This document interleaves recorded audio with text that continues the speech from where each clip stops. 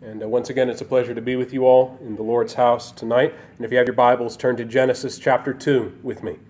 Genesis chapter 2.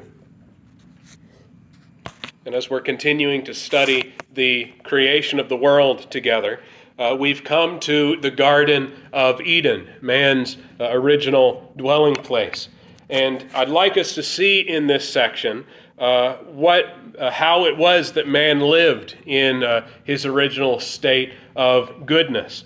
We'll see his home and his occupation and his religion at the earliest, and we'll also see the first covenant that was struck between God and man, the covenant of works.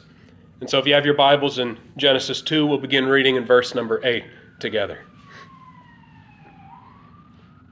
The scripture says, "And the Lord God planted a garden eastward in Eden, and there he put the man whom he had formed.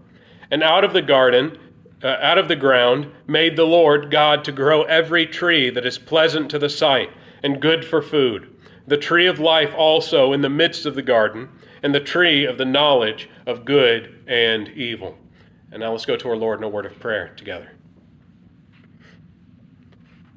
Our Father, we come to you again and we thank you for giving us this passage of Scripture. Lord, we thank you for giving us a glimpse into the earliest times of man's history.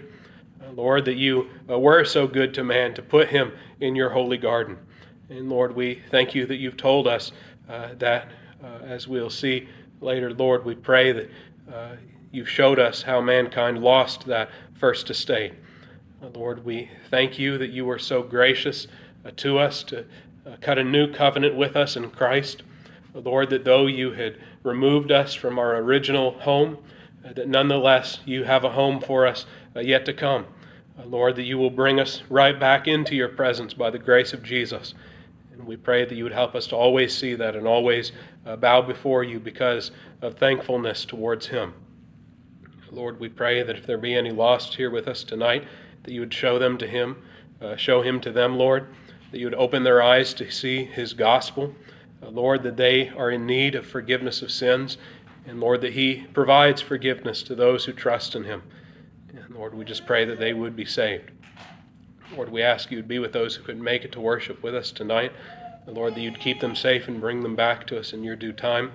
Lord, we pray for those who are suffering among our people, Lord. Lord, those who will be going through medical treatment, Lord, we ask that you would be gracious to them. Lord, that you would comfort their hearts, that, Lord, it would not cause them any more suffering than is due, any more suffering than they can handle, Lord. We pray that you would help the doctors to be wise in this, and, Lord, that they would be remedied in your time. Lord, we pray that where we've sinned against you tonight, that you would forgive us, and that you would bring us into your presence by the Holy Ghost. And it's in Christ's name we pray. Amen.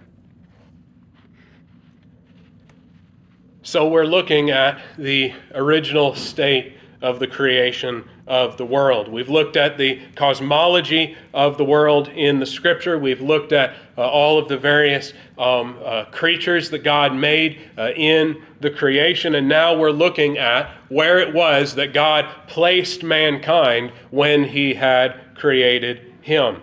And the first thing I'd like us to see about the creation that God made and put man into is the character of the creation that he made. And by this I mean, what was the creation generally like? How was it governed? How did it fall out at the very first? And the character of the creation we see was first a functional creation. It served the role that God made it to serve. And it was a moral creation. It was a good creation in the moral sense.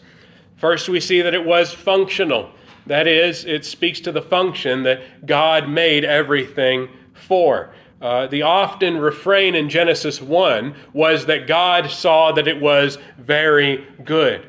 When God made the creation, he looked at it and he said, "This is very good. This works. This is functional that I have made." In Genesis 1 and verse 3 it says, God said, "Let there be light," and there was light. And God saw the light that it was good. And God divided the light from the darkness, and God called the light day, and the darkness he called night, and the evening and the morning were the first day. God made the light, that is, he made the period of light, the daytime, and he ordained it for the function of keeping the daily rhythm of the world. And so it was good that he made that. It was functional that he created the light. And likewise, the creation was not called very good. That is, it was not a complete creation until God made mankind and set him in it. And we read in Genesis 1, verse 31, God saw everything that he had made, and behold, it was very good. And the evening and the morning were the sixth day. When God made mankind, when he made his image and installed it into the creation, then it was very good.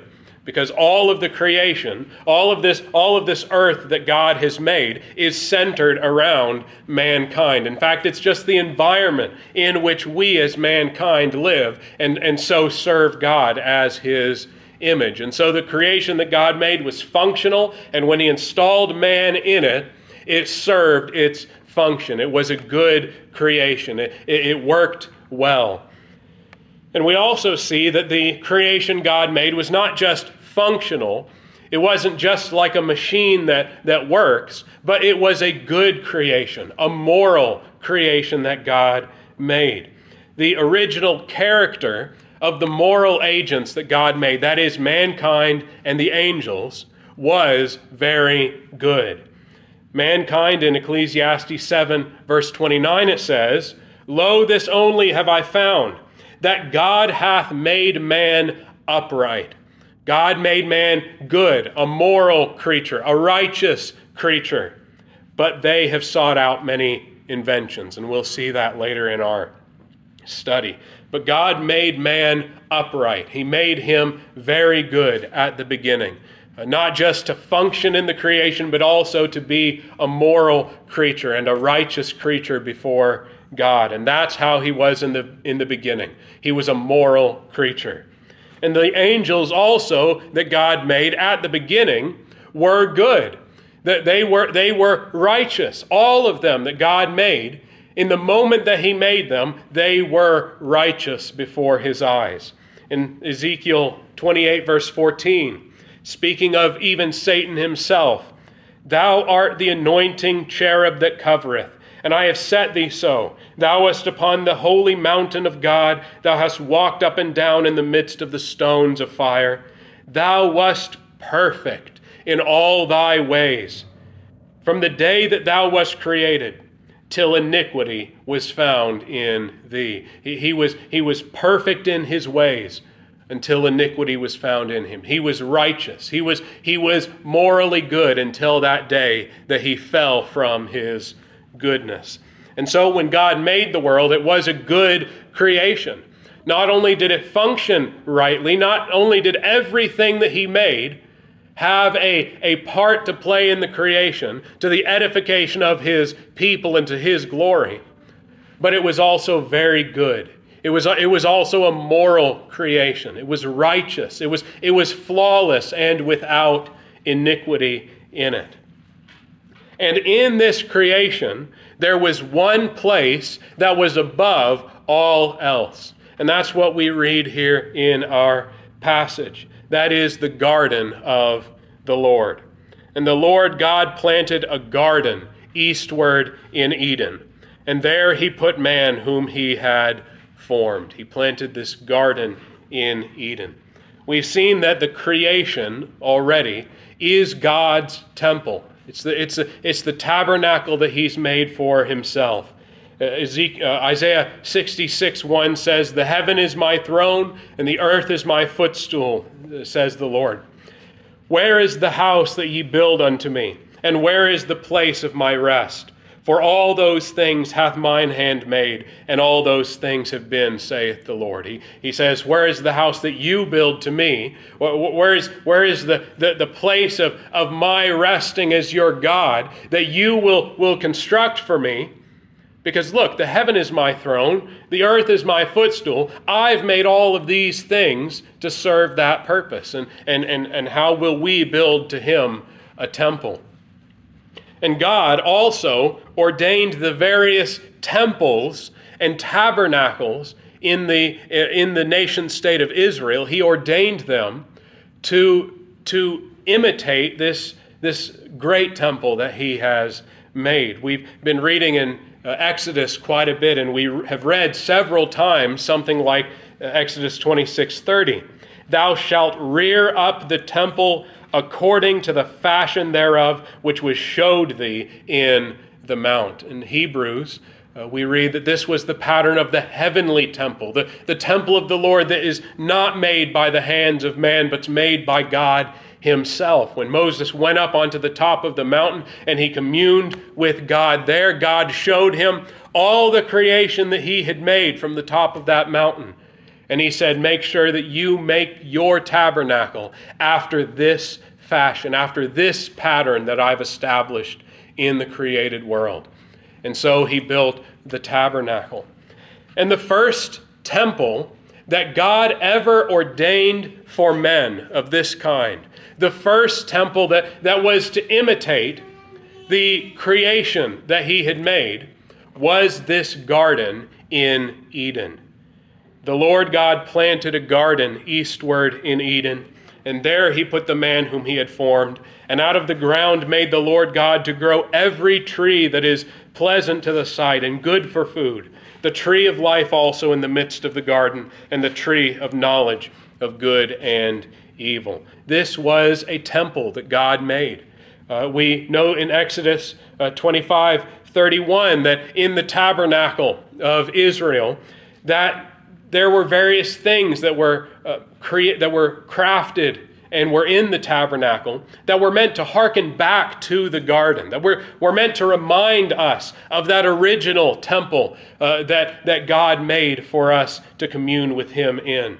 In Exodus 25:31, thou shalt make a candlestick of pure gold. Of beaten work shall the candlestick be made. His shaft and his branches, his bowls, his knops, and his flowers shall be of the same. There, the candlestick that was in the tabernacle, it speaks about how it has its branches, and it has its knops or its buddings, and it has the flowers in it. And elsewhere it talks about how the bowls of the candlestick were to be made like to almonds, to hearken to an almond tree. And so here we see that this candlestick was supposed to represent a tree, and I think it was to represent the tree of life that God gave to man.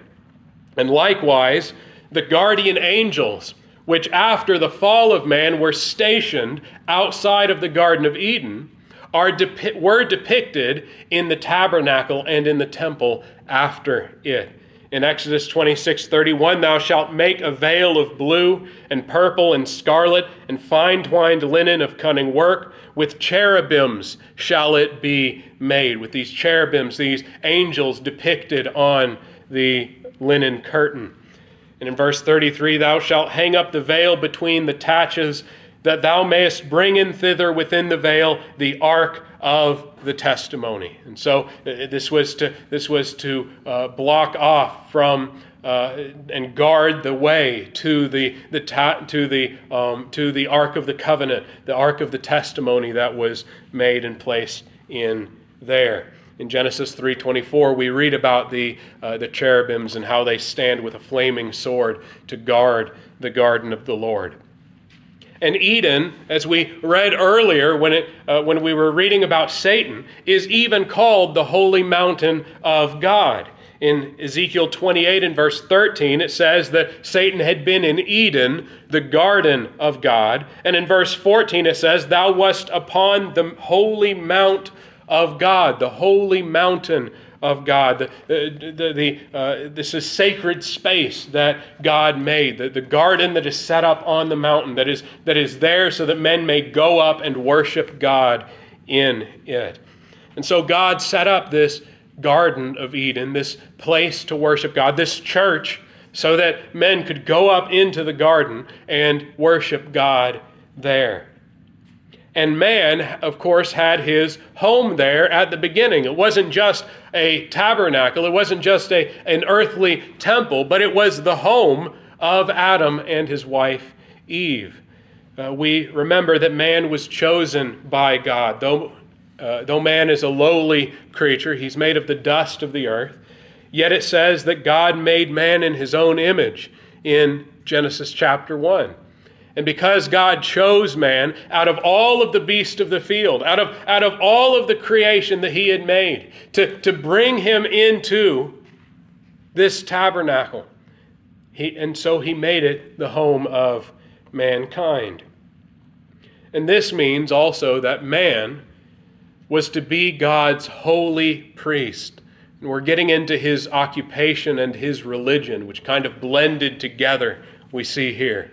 The first job of mankind, the first occupation that he filled, was that he was the priest of God. And that was his primitive religion. The first religion of mankind was exercised in the garden, and man was serving there as God's priest. In Genesis 2 and verse 15, it says, "The Lord God took the man and put him into the Garden of Eden to dress it and to keep it." We've mentioned this several times, and you may be sick of hearing it. But nonetheless, when it says that he was put in the Garden of Eden to dress it and to keep it, these have to do with priestly service, specifically that he was sent to keep the garden, to guard the garden against any impurity that might arise and come into the garden. In Numbers 3 and verse 7, it speaks to the children of Levi, and it says, "They shall keep his charge, and the charge of the whole congregation before the tabernacle of the congregation, to do the service of the tabernacle." They are keeping their charge, and that's the same word there. They are guarding the tabernacle of the congregation, to keep any impurities from coming into that tabernacle. And Adam was to keep his charge in the garden of the Lord, to keep the garden. And when it says that he was supposed to dress and keep the garden, this means he was supposed to make it beautiful and also make good use of it in worshiping God. God gave him all the trees of the Garden of Eden for his meat, to eat out of. He gave him the garden to live in, and he was supposed to keep the garden nice as his service to his God. In Genesis 2:16, the Lord God commanded the man, saying, "Of every tree of the garden thou mayest freely eat. But of the tree of the knowledge of good and evil thou shalt not eat of it. For in the day that thou eatest thereof, thou shalt surely die." He was supposed to keep the garden. He was supposed to dress it and make good use of all that God had made in the garden. And he was to keep this one prohibition, to not eat of this one tree. And man was also, from the garden, to multiply in the earth and teach his children likewise to worship God. Religion is not just a personal religion. Even from the very beginning, Adam's religion was not just to himself, but he had his wife, and if he had not fallen before he had children, he would have had children to teach that faith unto. In Genesis 1 verse 28, God blessed them, and God said unto them, "Be fruitful and multiply, and replenish the earth and subdue it, and have dominion." He was supposed to multiply, he was supposed to have children, and he was supposed to teach them the same way that he was taught of God. God's purpose in child rearing, the consistent testimony of the Scripture, is to pass the faith down to them. In Deuteronomy 6 and verse 6, "These words which I command thee this day shall be in thy heart, and thou shalt teach them diligently unto thy children, and shalt talk of them when thou sittest in thine house, and when thou walkest by the way, and when thou liest down, and when thou risest up." He was supposed to just as later it says in the law, he was supposed to pass this down to his children, to teach them to do all the things that he himself did in worshiping God. And all of this, man's occupation and man's religion, is summed up in a great doctrine of the Scripture, and that is the doctrine of the covenant of works. We've talked about covenant already. We talked about the covenant of redemption, that the Father, Son, and Holy Ghost made a pact together. They made an agreement or a plan about how they would create the world and glorify themselves in it. Well, the covenant of works is likewise a covenant that is not made within the Trinity, but rather is made by the Trinity towards mankind. It's a covenant that's imposed on mankind by God who made us. The covenant of works is the law which God imposed on man before the fall. In it, God had made the promises that if man kept this law, he would live forever in his sight. And if man disobeyed this law, he would be condemned to die and put out of the garden. The covenant of works is this agreement. Adam, dress and keep the garden. Be fruitful and multiply and replenish the earth as I've made you to do. And do not eat of this one tree. I've given you all other trees, the Lord says, to be your food, except for this one tree, the tree of the knowledge of good and evil. And if you eat of that tree, and the day you eat of it, you will die. And otherwise, it was given to him to live forever. Now, the covenant of works is a sovereign covenant of God. God imposes it on all mankind at the beginning of the world.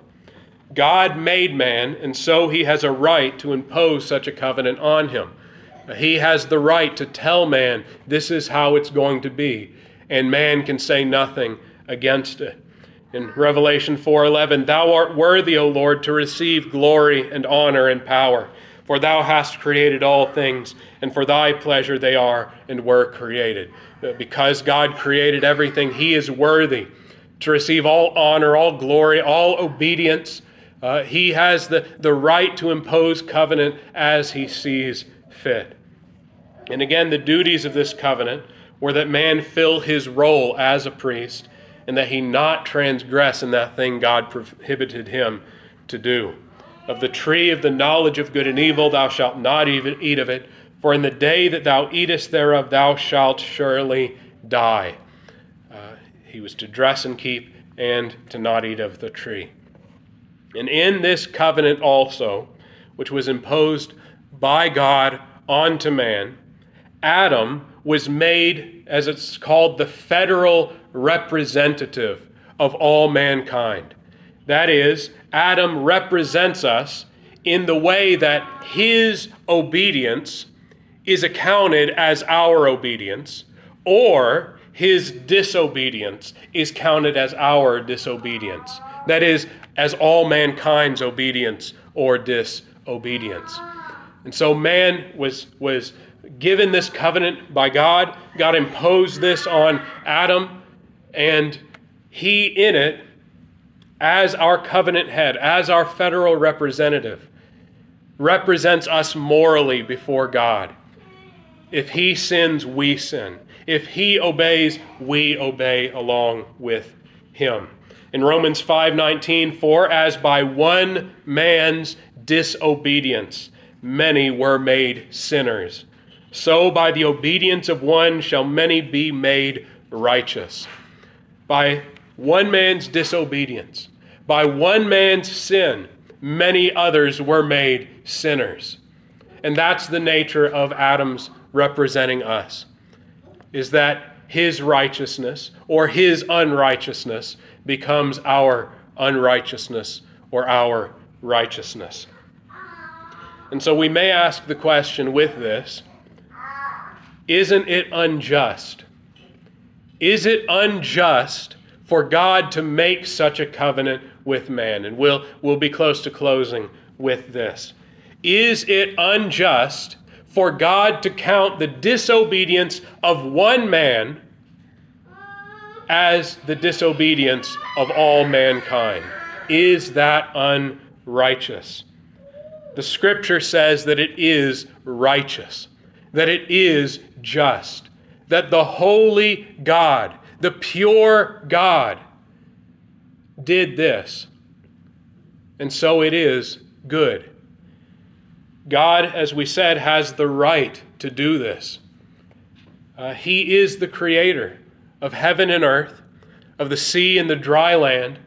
He is the God who made the angels above. He's the God who made the bacteria beneath. God is the God who made all reality apart from himself. And he has the right to do this. He is the God who made you and I. And if he chooses to count us unjust because of the sin of one man, he has every right to do it. And we can say nothing against him. We also see that he is not unjust because we have all also personally sinned. It's not just that Adam sinned. It's not just because he disobeyed, but because we disobeyed also. Because we sinned along with him. And when we sin, we show our solidarity with him. We show that were we in that circumstance, were we in his place, we would have sinned also. We would have taken of that fruit also. And finally, we see that it must be true and it must be just because Christ represents us in the exact same way. Adam is not the only federal representative in the world. Christ is also, and in the exact same way. Read again in Romans 5, verse 19, where it says, "For as by one man's disobedience many were made sinners, so by the obedience of one shall many be made righteous." That obedient one is Christ Jesus. In the same way that by one man's disobedience many were made sinners, so too by the obedience of one shall many be made righteous. Right. And so, because if we believe that it's just, if we believe that it's good that God account us righteous with Christ's righteousness, we must also affirm that it is just for him to account men unrighteous and wicked and sinful because of the disobedience of Adam in the garden. And we'll talk more about this at a later time, but I thought I'd bring that up tonight. And so, believers, the original purpose of God for the creation has not changed. We saw just how God made man to be in the garden, to be his priest, to worship in his holy temple, and his purposes have not changed. Just because man fell into sin does not mean God is not intent on bringing us into his presence. In 1 Peter 2, verse 5, "Ye also as lively stones are built up a spiritual house and holy priesthood, to offer up spiritual sacrifices acceptable to God by Jesus Christ." We are a holy priesthood, it says, by Christ Jesus, to come into his temple, to meet with his people, and to offer up spiritual sacrifice to him, to serve the role as priests under Jesus Christ. God's purposes have not changed for us. He still wants us to be priests to him, to worship him, to have our religion not just to ourselves, but amongst ourselves in the tabernacle of God. And this, again, he is accomplishing by the salvation in Jesus Christ, through his redemption of us. In Revelation 1, verse 5, it speaks of Jesus Christ, who is the faithful and true witness, and the first begotten of the dead, and the prince of the kings of the earth, unto him that loved us and washed us from our sins in his own blood, and hath made us kings and priests unto God and his Father. To him be glory and dominion forever and ever. Amen. Because of what Christ did, because that Christ died on the cross and washed us from our sins in his own blood, he has restored us to the tabernacle of the Lord. He has restored us to being priests to our God. And so we ought, as believers here, to fill that role.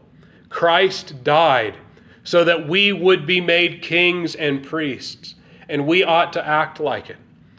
We ought to take on us the roles that he has given to us. And I don't mean this as being self-willed. We ought not to go out and proclaim ourselves to be kings on the earth, but rather when we gather here together, we ought to see each other. We ought to see that one another, by Christ Jesus, are kings, and we priests to do service to God towards them. We ought to minister his graces one to another as kings and priests. And so we ought to bring all of our lives to focus around this, that Christ has redeemed us for this purpose, to do his commandments, to love one another as he has loved us.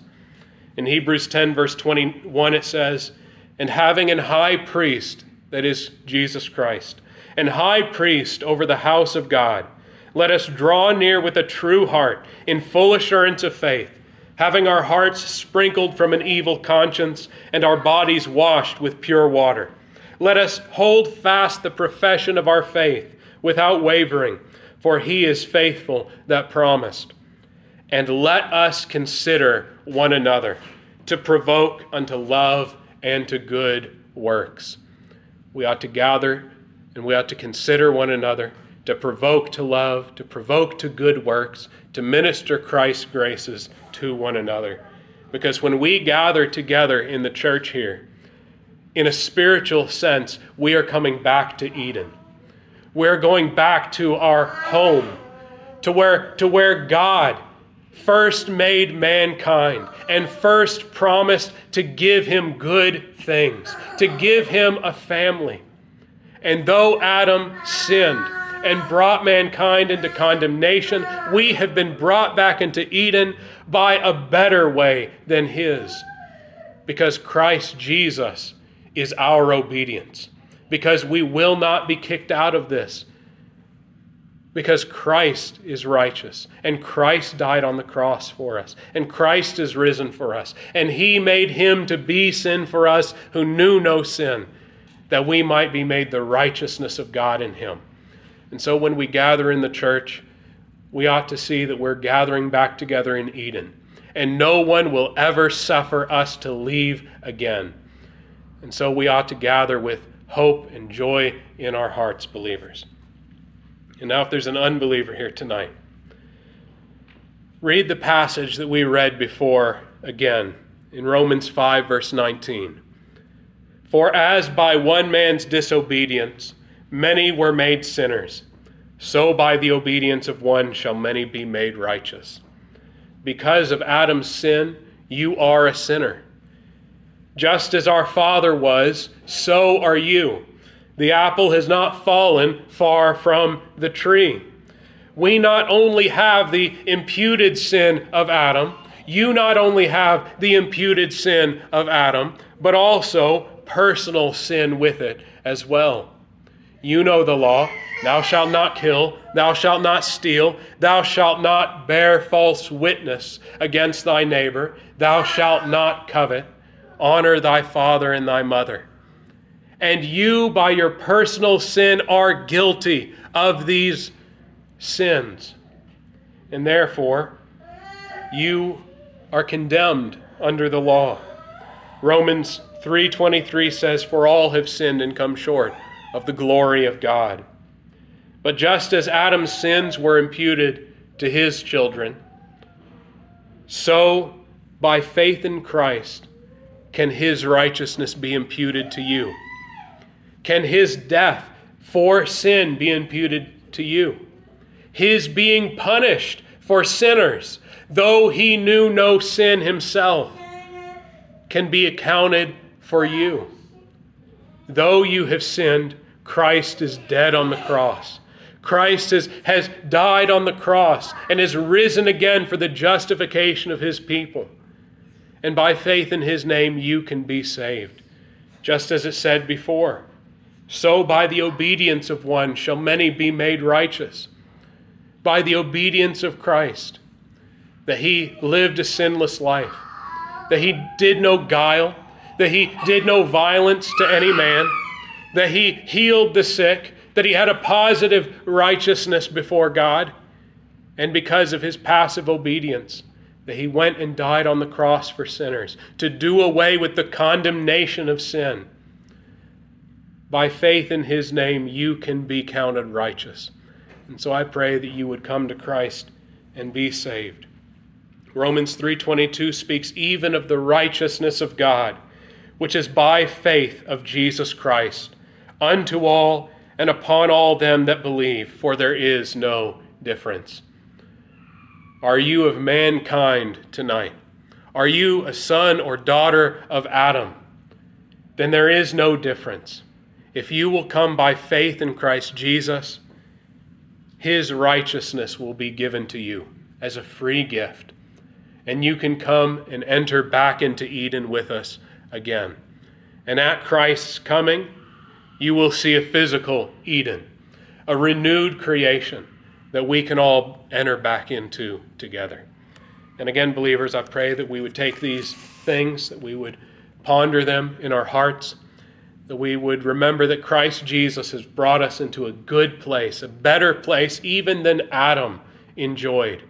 And he has more to give us in the days ahead. And so let's go to our Lord in a word of prayer. Our Father, we thank you again for the Scriptures. Lord, we thank you for the record of man's first home, Lord, of your garden that you planted for him. Lord, we pray that you would help us to see that he was in it by his own merit. Lord, he was in it in an unstable way. Lord, in a way that he ultimately fell from. But Lord, we thank you that in Christ Jesus, that by simple faith in his name, we have a sure assurance. Lord, that we know that we are back in that state before you. Lord, that we have a right to walk right up to the tree of life and partake. Lord, because Christ has died for us. And Lord, if he died for us, will you withhold anything from us? Lord, we pray tonight that you would help us to consider one another. Lord, to exhort one another to love and good works. Lord, we pray that you would help us to minister to those who couldn't make it to worship tonight. Lord, we pray that in their sickness, you would help us to encourage them. Lord, to be mindful of them in our prayers. And Lord, we just pray that you would bring them back in your due time to worship with us again.